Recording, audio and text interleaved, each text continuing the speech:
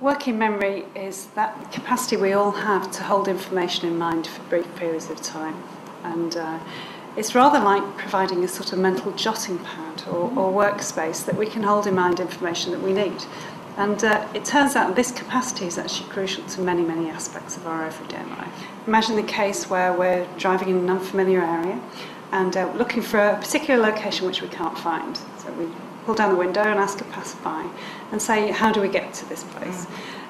They give you the usual instructions. They say you turn first right, second left by the church, it's down on the end and you can't miss it. I've forgotten already. You've forgotten already. So that captures really well that feeling of using working memory, that experience of holding it in mind while you're doing something else to guide your ongoing actions. It turns out that this is incredibly important for us as adults, but as a child it's probably even more important to help them actually in many, many activities in the classroom. It may be 3 or 4 children in each class who are performing at those really rather low levels. Right. It's not that they're not bright children, they just have that particular memory problem.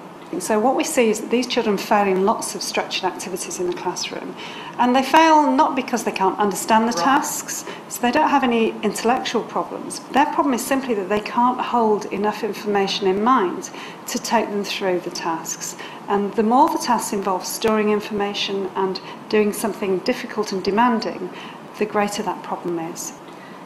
So one approach is very much to adjust the environment of the child to bring it into the child's own capacity. Reduce the loads that might be imposed on the child, ask them to remember less, to simplify what they have to remember. Where possible, to encourage things like the use of memory aids.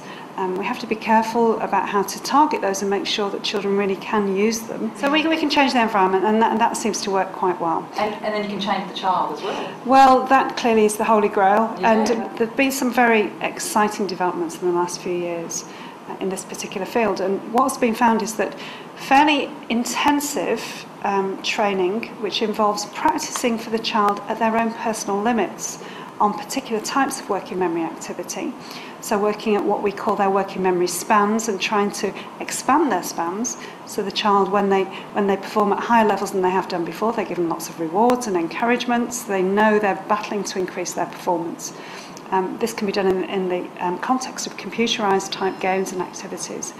What we know is that sort of practice over a prolonged period, maybe 6 weeks, can actually lead to very substantial improvements in the child's performance on other working memory tasks. The great news is that even after that training programme has finished, we've looked for up to 6 months, most of those gains still stand. So the child at the end, even though they've not had to continue the programme, they're still performing much better on these memory tasks. And is that because they're using it all the time?